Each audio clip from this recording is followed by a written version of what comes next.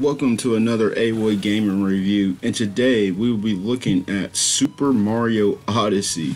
Now, when this game was first announced for the Nintendo Switch back in actually February for my correction, everyone was like, yes, another Mario game, and it looked so much like Mario 64.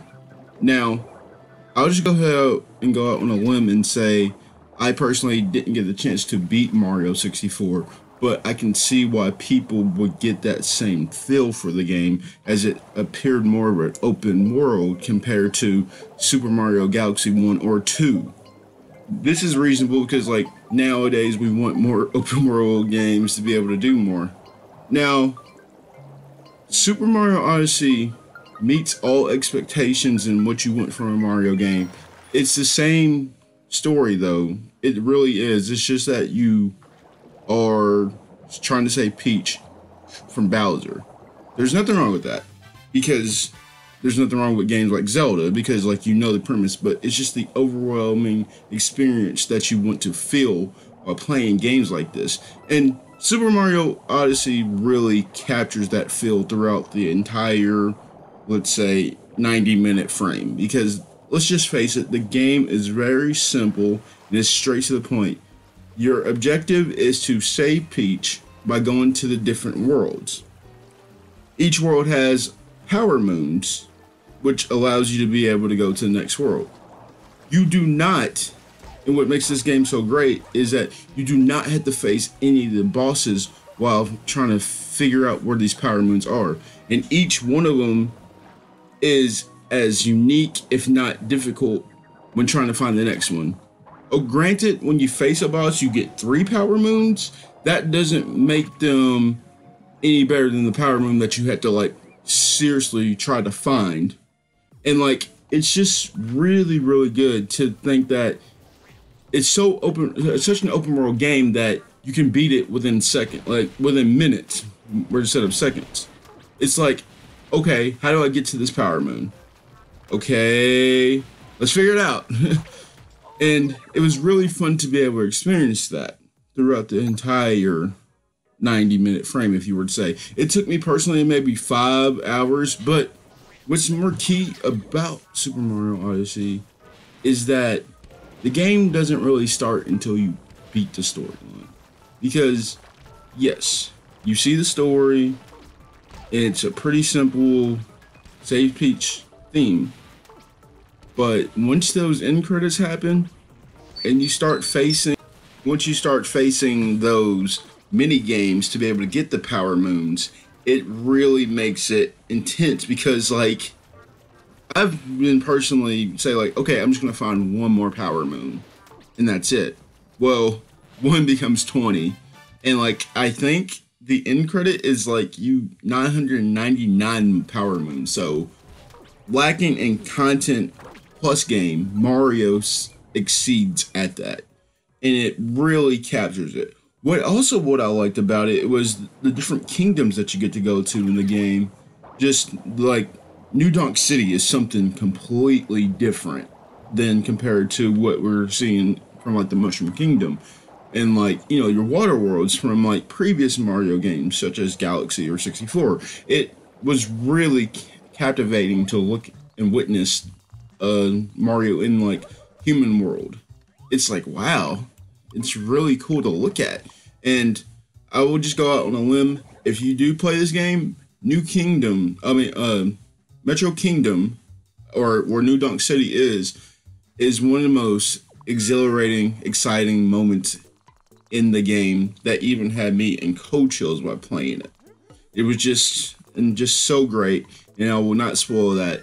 Now, it was really cool to see that Nintendo grasped on the traditional 2D Super Mario World gameplay within Super Mario Odyssey. It was just neat and different, like, because personally I came in not knowing any of the spoilers, because, like, it's something like Mario or Zelda that you shouldn't spoil yourself with. It was really exciting to play. Now, you can say that this game is completely easy and, like, completely not long enough, but we have to remember what the audience that Nintendo's trying to capture. Yes, if you're a fan favorite, it lacks in that, but you still, there's just something about this game that makes you come back to it. And yes, it can be frustrating at times because like you can die, but it's all about the coins in Super Mario Odyssey, all about your coins. And just to be able to, it takes 10 coins if you die. 10 coins, wow, you see coins all the time. There's tons and tons of coins in this game. And that's what Mario is, just like hearing that like ding, ding, ding, ding go off 24/7 just makes it so, so great. It was cool to just go like, oh, 10 coins? Oh, I can get that right now after I died. It's just like those checkpoints are easy and to the point, and it's really, really cool. And it didn't bother me to die and try over again to try to get that power moon, because like once you get it, it's like, oh great, I have it. Like it's really, really amazing to have. Now, I will say that some of the faults within this game were just the fact that you have to, let's say, you had to do certain mini games in order to exceed to the next levels, or like some of the challenges aren't as exciting. Like, why do I have to do this challenge? Just give me a power moon. Or also the camera. The camera in this game, I would just go ahead and say you might as well turn it up to high, because the camera can really play a factor. Boss fights are easy, and that's what contains to anyone that says that the game is really easy. Because with those boss fights, if you were to play the game, you would say like, "Oh, I figured it out within seconds." Compared, and that's just to show that it's really meant for a younger generation, even though you're a fan favorite towards the game. Also, what makes the game better was that if you're playing on the Nintendo Switch, I'm just gonna go out and say that the best way to play this game is just to go ahead and use the Pro controller. You have to, like, it's just the best way to play. Granted, I get that the Joy-Cons can do it, but if you're to play in the tablet mode and you're to shake it, it really doesn't feel really, really comfortable. So I will just go ahead and say play it that way, because you'll get the full experience of it, of a great game that is really short, but you get something out of it, and it's really, really exciting, and I hope you guys check it out. And with the addition to throw your cap and to be able to come some of these enemies that you've had a problem might been like in previous Mario games, it was really exciting because it would just, oh, you can throw your cap, well, Cappy as they used to call him, and say, whoo, we become you, and like figure out how to do this level. It was just something different and something unique that Nintendo seems to continuously do throughout their games with Mario. Now let's look at the final review of this game. Now, in terms of completion, you can complete this game, and I think there's actually runs of about 90 minutes. So it lacks in that. It lacks in the capability to actually want to play the game a ton of time, as it can be addicting, but you just get kind of wear thin. Now, throwing your cap around all the time can just make it seem like it's just frisbee all day. So, when we look at the final score, on a 10 out of 10 basis, I would have to give this game a 0 out of 10.